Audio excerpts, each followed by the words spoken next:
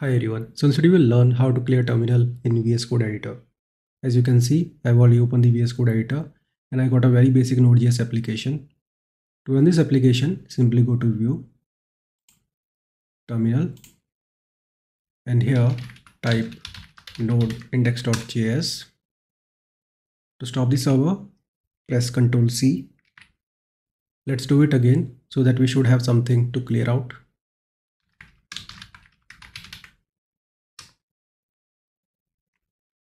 Now to clear this terminal output, you have two options. First one is go to View, go to Command Palette and type here terminal clear.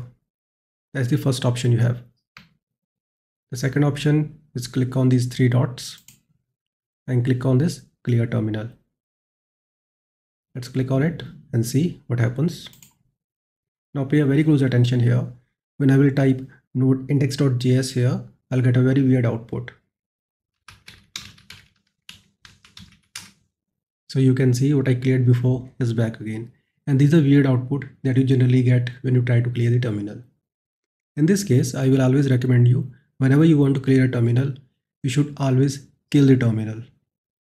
For that, simply click here, kill terminal, and now simply go to View, Terminal, and now you can type your command. And you can see we're not getting the previous output here. I hope you got the point how it actually works.